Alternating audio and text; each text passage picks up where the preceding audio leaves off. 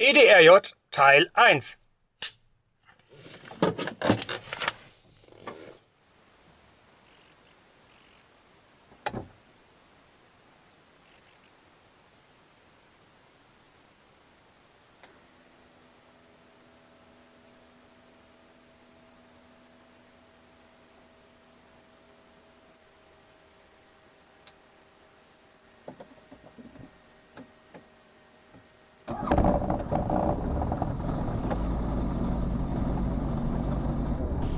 Hallo liebe Freunde und Abonnenten, herzlich willkommen zu einem neuen Video.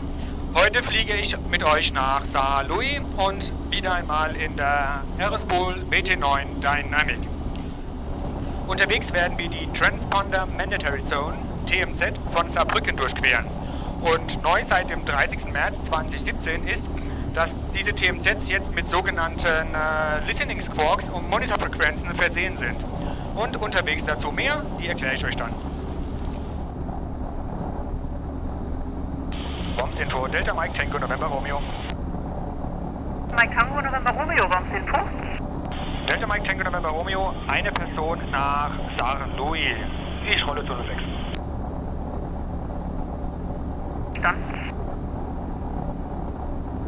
Dann das Gas.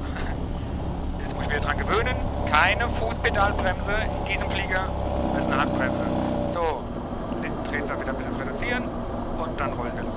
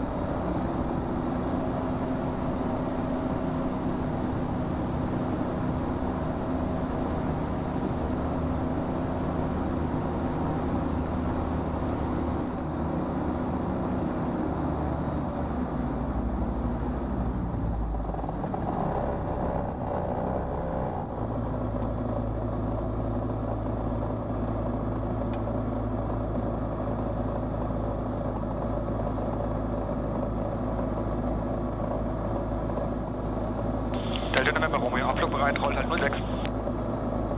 November Romeo, der Wind aus Nord mit 1,5 Knoten.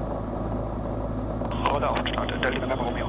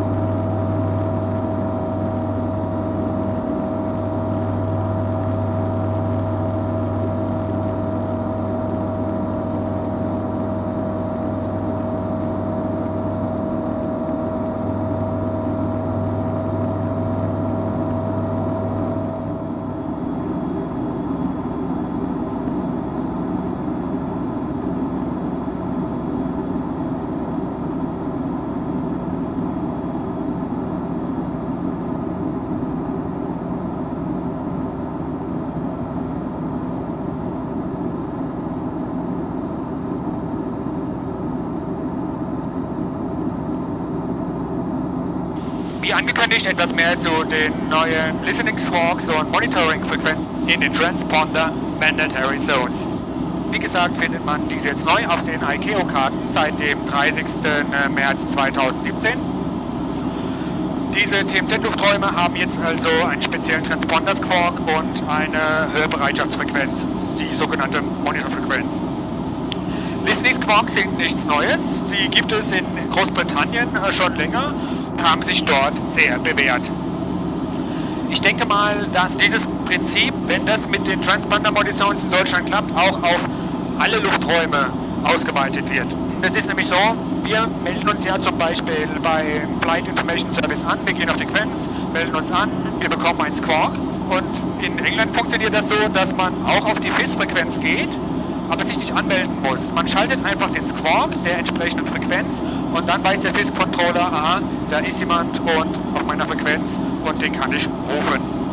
Wie man in den Nachrichten für Luftfahrer sehen kann, sind diese Listening Squawks und die Monitoring-Frequenzen nur in Anführungszeichen eine dringende Empfehlung. Sie sind keine gesetzliche Pflicht, also es ist jedem selbst überlassen, aber es wird dringend empfohlen.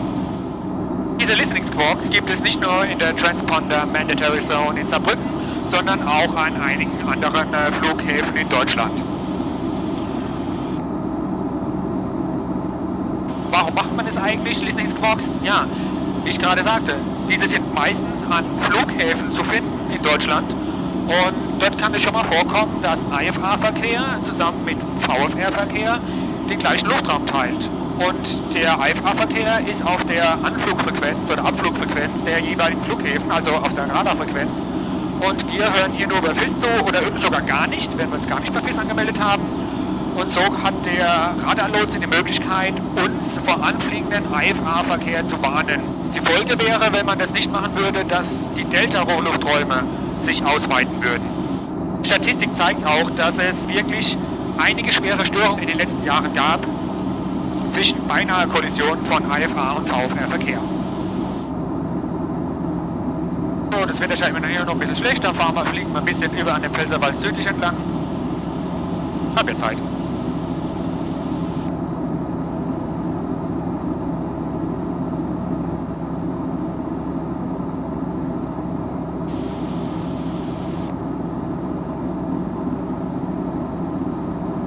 Nächste Frage, die sich stellt, wenn ich mich jetzt bei FIS angemeldet habe und jetzt auf eine Transponder Mandatory Zone zufliege, muss ich dann FIS verlassen und dann die Monitorfrequenz schalten, um den Listening Squawk zu schalten? Nein, das ist nicht notwendig. Also wenn ich bei FIS bin, dann kann ich aber auf FIS bleiben. Ich habe ja dann einen Lotsen, der mich auf dem Radar sieht und der Radarkollege sieht anhand meines Squawks, dass ich bei dem FIS-Kollegen auf der Frequenz bin. Und so könnte er den FIS-Kollegen ansprechen und über ihn mich warnen. Also ein Wechsel ist nicht notwendig. Ist aber auch wieder jedem selbst überlassen. Ja, ansonsten muss man überlegen, sonst muss ich, wenn ich die TMZ durchfliege, muss ich zweimal Squawk und zweimal Frequenz wechseln. Die Arbeit kann man sich doch sparen.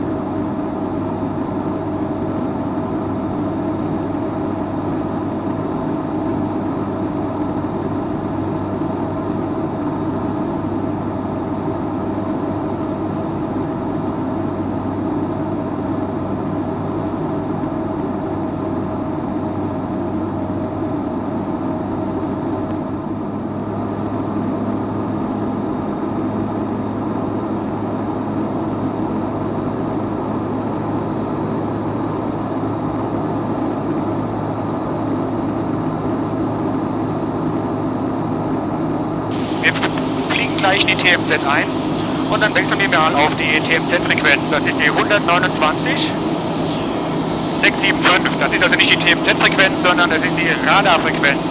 Da schalten wir jetzt um, listen und stellen den Squawk auf 0, 4, 2 und 5. Und den Squawk geschaltet. Sieht der Radarlotse, dass ich auf seiner Frequenz bin und auch zuhöre, monitore. Hören wir doch mal rein. Tom B confirmed. Dann proceed to Tom B. Direct Tom B and request later. Out of GPS 09. Expect so. Roger, thank you. Diamond radar, November 155 Juliet. November 155 Juliet, land radar identified. Climb flight level 900. November 155 Juliet, climb flight level 900. Berlin 7999 Echo, descend altitude 5,000 feet, QNH 1023, and out of Tom B cleared for the unknown GPS approach runway 09, report establishment. Descending 5,000 feet, QNH 1023, and out of Tom B cleared unknown GPS 09, I will grab and 79 Echo. Delta Whiskey Oscar, contact Strasbourg 134575, ciao. Whiskey Oscar 134.575. Tschö. Delta Lima Golf, passing einer Führung. Delta Lima Golf, approve to the frequency, bis später, ciao. Ja, Profil, danke, tschüss, Silber. Ganz genau ist die Frequenz nämlich von langen Radar. Manche Navigationssysteme zeigen das nämlich an, auf der Karte steht nämlich nur Monitor und nicht, wen man da eigentlich zuhört. Zum Beispiel in SkyMap oder so steht es drin, wer das ist.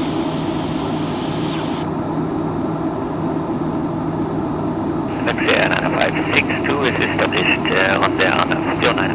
Contact Tower 10835, goodbye. 335, flying Axel 9562. Berlin 799 Echo, descend flight level 70. Descending level 70 and 7 hour Echo.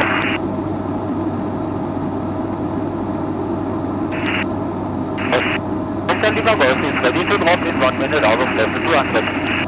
Delta Lima Golf dropping and descent approved, report last jump out. Descent approved, last up next, Delta Lima Golf, danke. Lang radar, good day. Delta Echo X-ray for Mike is timing flight level 100 inbound service. Delta Echo X-ray Alpha Mike Lang identified, hello, and confirm your amount to Nervenich. I'm in the down to Nervenich.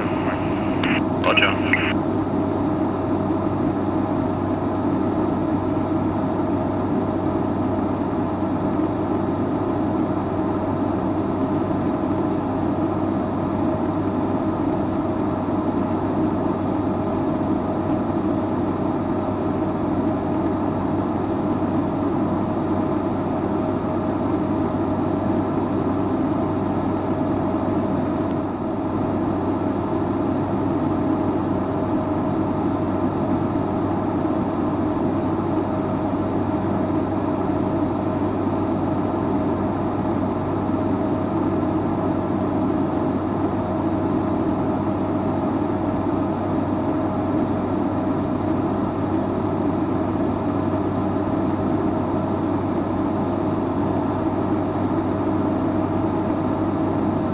Dann stellen wir auch mal die Frequenz von Saarlouis ein, dass wir dann gleich umschalten können.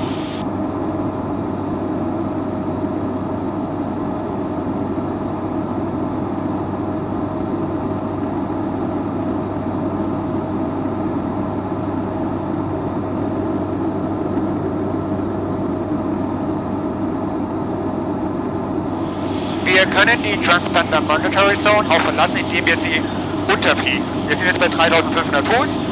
Die TMZ geht ab 3500 Fuß. Wir sinken einfach. Da können wir jetzt mal leicht sinken. Wenn wir 100 Fuß runter sind, das dürfte schon reichen, weil ich bin so langsam Anflug auf Saarlouis.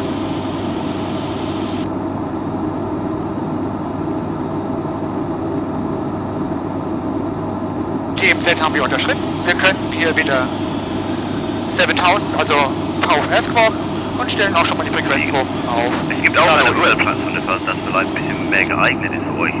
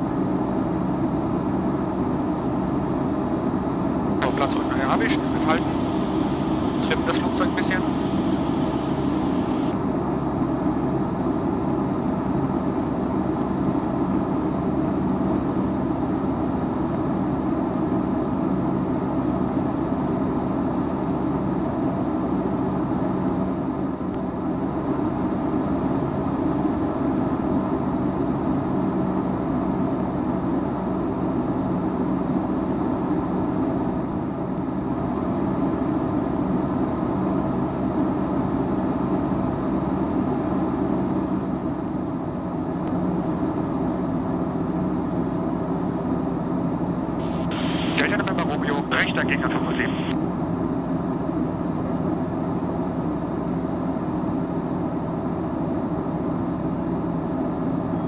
November Romeo, verstanden.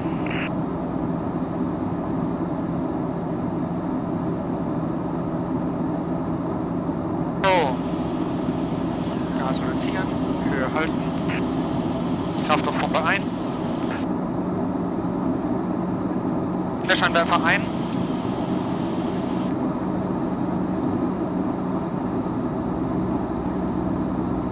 Zahl 3.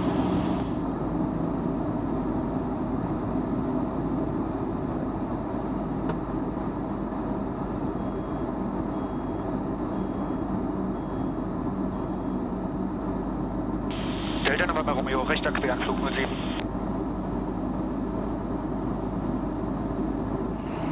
Romeo, Wind 030 Grad Seeknoten.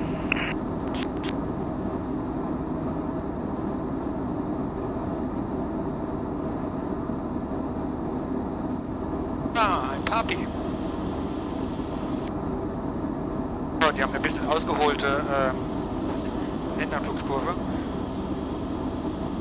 Platz ist auf 1120.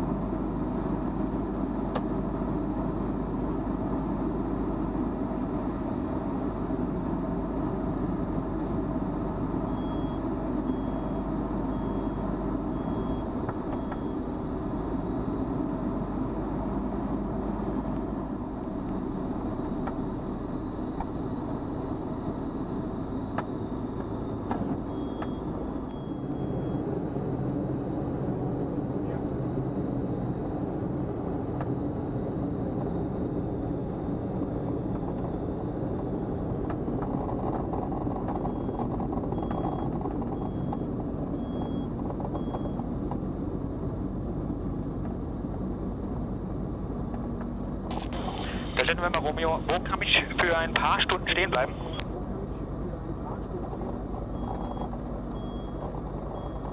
Einfach geradeaus rollen und dann rechts und dann links und irgendwo vor die Wiese. Wir haben einen Hubschrauber, der macht Rundflüge heute und er holt immer die Leute ab vor die Wirtschaft, einfach ein bisschen Platz, vor die, eigentlich in die Ecke. Ich zeig Bescheid, einfach geradeaus, dann die erste rechts und dann nochmal rechts. Okay.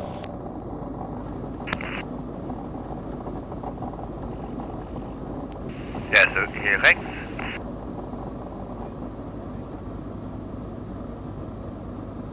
Und dann nochmal rechts, und dann einfach vor die Wiese. Auf Asphalt vor die Wiese, ja? Genau, ja. Ja, also es kommt ein paar Flugzeuge, so ja, einfach ein bisschen Platz lassen. Ja, der Hubschrauber landet, ja, einfach direkt in die Ecke wäre das super.